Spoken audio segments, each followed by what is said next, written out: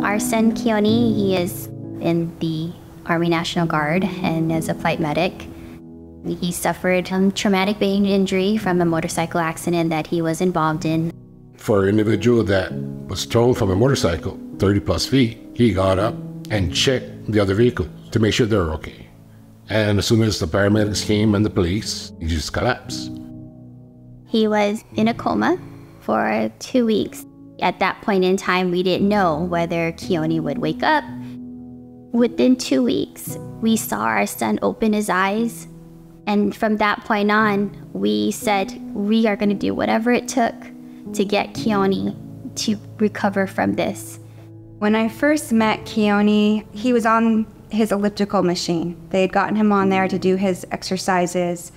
And I just remember looking in his eyes, and in that moment, I just felt really inspired, like, we can do this. Come on, Keoni, we can do this. And I just grabbed onto the handles of the elliptical and said, okay, let's go. Ready, go, go, go, go, go. When she turned around and she said, oh, no, Keoni, you're going to do this, he just kind of said, holy crap, this lady means business. Okay, she's challenging me.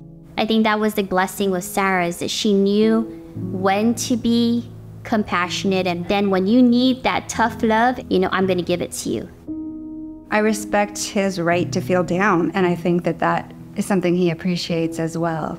And he's lost a lot in his life. He needs to be able to express that loss, and he needs to be able to grieve for the reality of his situation. Some of the times where I felt closest to him were when we're sitting outside. I can tell he's bummed out, and I put on some music, and it's allowing him to just let out some of those feelings. When you're an individual who's suffering from a prognosis such as traumatic brain injury, the little things count.